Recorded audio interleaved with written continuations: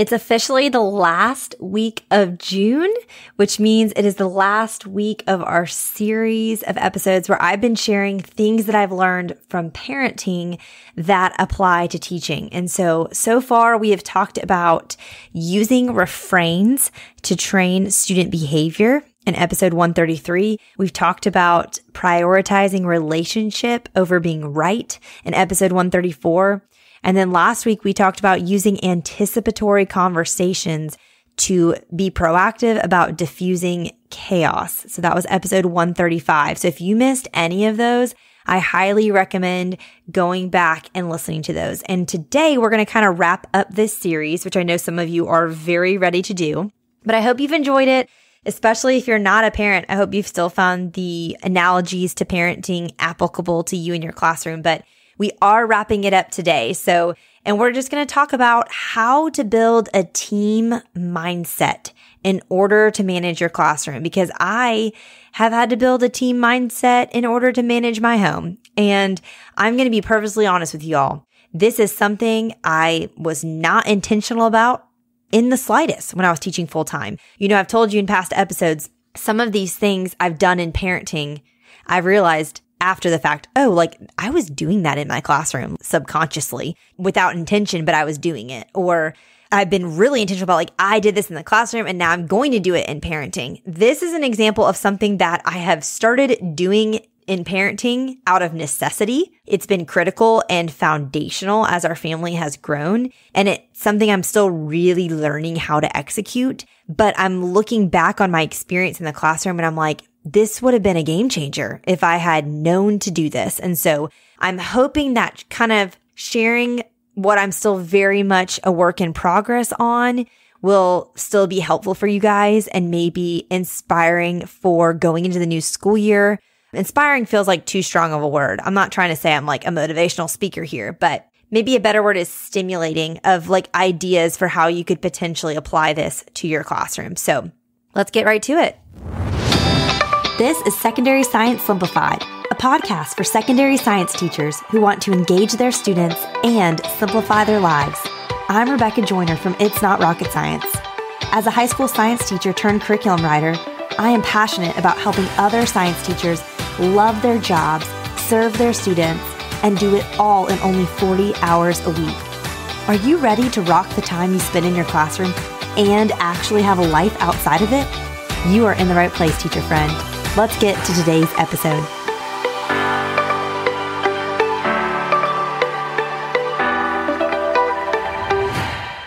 As always, I want to start off by talking about what do I even mean by build a team mindset? And this is something I've really been thinking about a lot in the last few years, as it's gone from just being a partnership of me and my husband to then now we have this new child. And very quickly after, now we have 2 kids.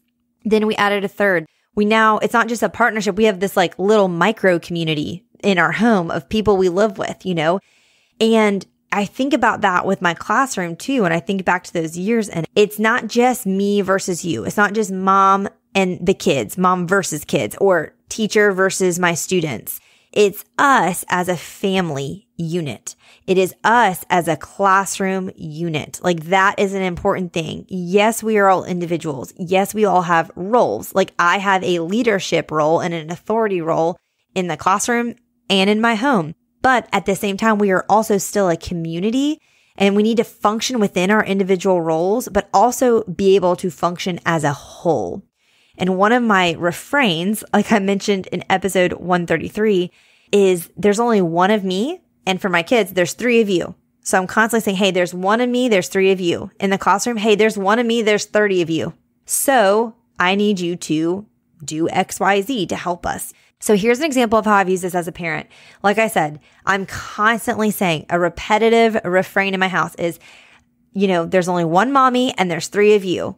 And I think articulating that is an important visual, especially for my oldest who watches a lot of sports footage. His ideal use of screen time is to watch ESPN, and he's 6 years old. He's always been this way. Ball was his first word. He's obsessed with watching sports of any kind on TV, live. It doesn't matter what it is. Even back in May, he got so into the Kentucky Derby and horse racing. And then he wants to watch basketball, all the things. And so I think it's a really good visual for him as someone who understands man-to-man coverage and zone defense to be like, read the play, like read the room, just like you read the field or you read the court. There is me, and then there's all of you people. And so giving them that visual is really, really huge. And then from there, once I'm articulating the truth, I'm giving us all perspective here. It's a good perspective for me too. When I feel overwhelmed or like, why can't I do this? And I know that y'all feel that in your classroom because you are telling it to me in your DMs. You start to feel defeated. Why can't I grade all these papers? Why can't I manage this class of 35? Because there's 35 of them and you're only one person. So I think stating this truth at the top is so important. It's a reminder for them and it's a reminder for you of what the ratio is here of 1 to however many, if you're comparing to your kids or your students. That's a perspective shift. It should give you a little encouragement of like, of course this is hard. Even if you just have 10 or 12 students, that's still 10 to 12 times more than like you as an individual entity. Of course it's hard, but it also gives them perspective too. Like, you see me as an authority figure, but I'm still only one person and you are a lot of people. So reminding them of that truth to give perspective is critical.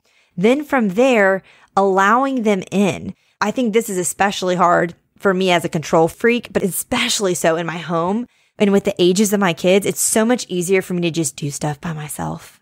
My default is like, you get out of the way and let mommy just do it, but they will never learn if I keep doing that. I need to allow them in. Same in the classroom. Like they will never learn. I've talked a lot about how one of the ways I decrease grading of labs is I grade only one section of the lab and then I trade and grade and they peer grade the rest. Not like for a grade. The rest would just be like completion points, but just to get feedback. And people are always like, well, they're so bad at it. Okay, yeah. My 6-year-old is also terrible at cutting produce, but he's never going to get better unless I give him a chance to practice. And I say that, and I hope you hear me say this with understanding and love and grace. Like, I am terrible at this. So I just want you to know, like, you are probably better than me at this. But we really need to push to let them in. They can't help us, and we can't have this team if we're constantly just shoving them down and trying to like do everything up by ourselves. So we have to let them in to helping. And that's going to help equip them and empower them to realize they can do a lot of things. Because I think sometimes when we invite them in to help us, they immediately shut down and say no because they don't feel confident they actually can, or we've conditioned them to be afraid of messing up. And like what that entails, that's something I've noticed and been really convicted about as I've invited my daughter in more and more to help me in the kitchen or, with the folding the laundry or with whatever. I have been too harsh with her when she spills the box of Cheerios and 1,000 fall on the floor. And so she's afraid to try new things because she's afraid of making a mistake. And that's on me. I am trying to like rework things I've conditioned them to do by excluding them or caring more about their mistake than like caring more about them, So it's a lot I'm working through right now, but I just want to say like, you got to let them in. It's going to be harder on the front end, but it will help longer in the long run of this. And the other thing I'll say too is like, if they complain when you're inviting them in to help you and see your classroom as a team, see your home as a team, this is where I bring in that refrain I mentioned in episode 133, like, ooh, if you're complaining, that sounds like a problem and you're a problem solver. And if they're still complaining, I say, again, let's offer more perspective here. Here's what mommy's doing, or here's what Mrs. Joyner is doing right now. And this is why I cannot help right now. But here's how you can help yourself. Or with my kids, hey, here's how you can serve our family right now is like, go wash your hands with soap and water and then come back here and I'll tell you what you can do next. So I think giving them the reality checks of the ratio, like I said, 1:3 or 1:30 or whatever, but then also saying like, oh, look again. I know you don't want to do this, but like, look at me. I'm already doing this. So I can't also drop everything to come, give you Elsa braids. Okay. Because I'm doing X, Y, Z. So here are kind of your options. Another thing I've noticed a lot too, as my kids have gotten older, is they complain about not wanting to do stuff because they just don't want to do it. And so I'm honestly reminding them a lot like, hey, mommy has to do stuff all the time that I don't want to do. And you can say that to your students. Hey, Miss Joyner has to do stuff all the time I don't want to do. You think I want to go to that faculty meeting? You think I want to be a lunch monitor? you think, I wouldn't say this, but it's like, you think I want to sit through your band concert for 14 hours where like you don't have a solo and I can barely see you, but I'm doing this because I'm trying to build a relationship with you and show you that I care. We all have to do stuff all the time we don't want to do. And so with my kids too, I really remind them. I started doing CrossFit almost a year ago now. And my kids think that's like the coolest thing ever, that mom does CrossFit, even though I can barely lift, very heavy things, especially compared to my husband.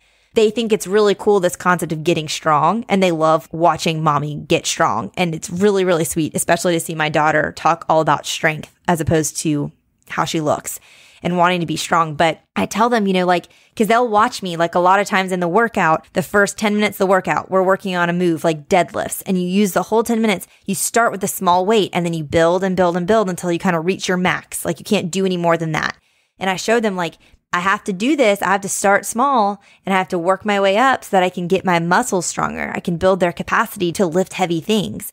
And so I've explained to my kids like, hey, we've got to do little things we don't want to do so that we can strengthen our serving muscles and strengthen and build our capacity to do hard things and to do things we don't want to do. And that's like a huge part of life. I'm constantly telling them, and I know that they can't get this concept of time and this perspective, but I still think it's important to speak that over them of like, you will have so many things in life you don't want to do, and you're only going to get better at doing those if you kind of change your mindset and you build your strength and capacity to do so by getting getting your muscles strengthened and toughened up to do it. That's the context in which I use that as a parent. I've kind of dabbled in how I use this as a teacher too, and the conversations I have with them, I could have with them, because like I said, haven't actually been intentional about like, let me build a team mindset in my classroom, because it just was something I wasn't thinking about. But here's what I would say is I think you need to start the year off just like building a classroom culture where everyone helps everyone, and like getting them to have that vision and that perspective of like, we are a community, we are a class. And so how do we do that? I was thinking through this, and I think there's 3 things you need to do. First, you've got to start this from the beginning. I always say these things are so much easier to start from day one. Like I mentioned with my daughter, I've already done some serious damage by not letting her in for years. And so now when I do let her in, she's so nervous of messing up and being left out again. Whereas my 2-year-old, I've not done any damage to him yet. So it's a lot easier to invite him in to help me because he doesn't have trauma from me. That's a strong word, but I do feel like it's a little bit applicable here. So you got to start this from day one. I also think this starts with humility. I've talked about this a little bit on the podcast, but when I taught AP Bio, y'all, I was so in over my head. I've told y'all it was my 5th prep and it was brand new to me. And I had all these other preps and all these other extracurriculars I was running. And so I just knew from day one, I was so out of my league. And I just straight up told my students, hey, I am so new to this. I'm learning this as we go. I'm figuring it out as we go. I'm going to need your help and I'm going to mess up, but we're going to get to that exam and pass it together. And so I think starting with humility is huge. Like start from the beginning of the year. There is one of me and 28 of you. So you're going to be asked to do things to help our class and to help us like do this and run through things. And in turn, like you're going to serve our class. I'm going to serve you. It's all going to be like a beautiful, mutualistic relationship here. If you want to bring in the biology connections. Okay. And it starts with little things like, hey, can you go grab this? Can you do this? When you're doing a demo, get a kid up there to help you. You don't need to be doing them all by yourself. I've talked about in the last episode having like an FAQ sheet of the questions students always ask during a lab and keeping track of them, and then writing the answers on your whiteboard at the start of the lab. Like when you're prepping materials or something, you can give that Post-it note or that sheet to another student. Say, hey, write this, like with good handwriting. Say, hey, write this on the board so we have this during the lab. There are things you can do. Your tech savvy kids, like, hey, make a Google sheet right now that's going to calculate averages of our lab data while I'm like doing this. Give them these tasks. They can do it. And then even as little of things as like, you got to push in your chairs before you leave and pick up your trash. Like this room will get disgusting and no one wants to be in this disgusting room if that's the case. And like they think it's annoying too when they come in the classroom and all the chairs are pulled out and they can't get to their desk. So let's serve the next class by pushing in our chairs. And you might have to be like, they start walking out, you run and slam the door and send them back to fix it in the beginning to train in this. But I think this is really important. The sooner you start this, the better, and lead with humility in this. The second thing I think that would really help with building this kind of team mindset and community culture would be constantly having them work with others. I do this in my house. Like when we're setting the table, it's rarely just like one kid gets to set the table. Everyone gets to play a part in setting the table. And if like the 2-year-old starts mixing up the silverware, then the 4-year-old can jump in and help because they're used to doing things together. So in my classroom, we do so much with our neighbors. I call them their next door neighbors. And I switch seats regularly. I'm really passionate about assigned seats and seating charts. I think I have a podcast episode about this, so I'll link it in the show notes about why. But we switch seats at the end of every unit, after every unit test. They're always working with a neighbor. I'll just be like, hey, like in the middle of lecture notes, pause and do these 3 practice problems with your next door neighbor. Talk about them. Then we'll talk about them as a class. We're doing small groups for literally everything. There's very few things I'm having them do on their own. Like the learning process is very collaborative. I'm obsessed with popsicle sticks, which I've talked about before too, because I have all their names on these sticks and I draw them and it makes the groupings random. And that really helps too, because there's going to be a lot of personalities that don't work well together in your class or people who don't want to be with so-and-so or whatever. But if you're doing groups literally every day, then you're constantly mixing up and shuffling the students. So they really know, like, I'm not going to be stuck with this group for 2 weeks. It's always going to be mixed up. And when they see it's random, it takes some of the personal edge off of it. And then I also think, I think like learning to work with hard people is up there with like problem solving and critical thinking as the top 3 most important life skills I could teach them in my classroom. Like no matter what they go do after this, if they become a stay-at-home parent, if they go on to run a business, if they, go on to be a subcontractor for a builder, if they go on to be a teacher, like they are going to work with people that just are terrible to work with or are difficult to work with. Again, let's start strengthening those muscles now and get used to it. It will create so much less frustration down the road if they get good practice with working with others that are hard to work with. And so we're going to do it. We're going to do it all the time. And I tell them that at the beginning of the year. That is a huge part of this class. And I understand I'm not trying to be insensitive to like social anxieties and, bullying that happens and all of these little things. But I think just getting ahead of it is going to be helpful. And you can address those individual concerns that are in 504s or whatever as needed. But I really think this is something I've even seen like the shyest kids come out of their shells a little bit as they've strengthened their muscles working on this skill that's critical for life. And then the last thing I'll say, I think to build kind of this classroom culture of community and team mindset is when you work on a team, those people know each other. And the more you know someone, the easier it is to show them grace. A phrase my husband always says, which I know he didn't come up with, someone famous did, but he always says it. So that's how I'm attributing it to him is it's hard to hate someone face to face. And it's something we talk about a lot in the context of social media and how people can be like so terrible on social media and in reviews and in DMs. But like if they actually saw you face to face and saw that you were human, it'd be really different. And so I think our students need to see each other being human and they need to see each other as individual humans. And like I said last episode, all humans are worth dignity and respect. And so we need to help them kind of get to know each other in really small ways. And I think that starts with you leading. You have to care about them and you have to care about them caring about each other and prioritizing that. Like, hey, I don't know how you talk in other classes or in the lunchroom in the hallway, but that's not how we talk in here. And we don't treat each other that way, period. I'm a mama bear out on this, Every time I go by my old school, which we do a lot just because we're in a small town. And so we go to the football games and baseball games. It's like an activity.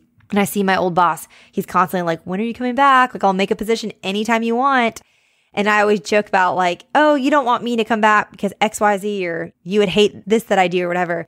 But I do joke, my mama bear energy would be so different because I'd be like, no, like you will learn to treat each other with respect. You will learn to get along because you kind of have to for this year. But one really practical way I want to end with doing this is something I've talked about on the podcast with my chemistry teacher who I've interviewed now 3 times, Zach Matson. It's something he always did in our classroom was he had this statement, a little refrain, if you will, of any news of interest. And oftentimes he would do this kind of at the start of class, like maybe while we were going over like what the plan for the day was or after we'd gone through homework and we were about to start the new thing. But a lot of times too, it would just be at the end of class. You got that little 3 to 5 minute buffer period. Maybe they're working on homework quietly, but then you kind of want to check in with them the last 2 minutes. He'd ask any news of interest. And it was kind of an opportunity for people just to kind of share anything. And he created a lot of space to do this. And it was a really sweet way to know people in our class and kind of what was going on. It was especially a fun question on a Monday, like after a weekend, to hear what people had gotten into, what they'd done. I don't know, it was just like fun. Like I remember finding out that like so-and-so asked this other person to prom in his class when he asked the any news of interest question. And I just think it's an easy way to include that as a refrain. And if you ask it enough, like I think those shy kids too that may never answer the question, I still think they like feeling a part of it and hearing maybe what other people say. So that's just a really practical thing you can do too. I really hope that this episode gave you some ideas for how building that team mindset and that it's not me versus you, it's an us situation can really help in managing your classroom and really changing your classroom culture. So if it did, let me know. I love hearing from you. And if you think of some ways that you can kind of start your year off doing this that you think would be worth other people hearing, let me know. Send them to me and DM to me and I can share them so that other people can learn from your ideas too.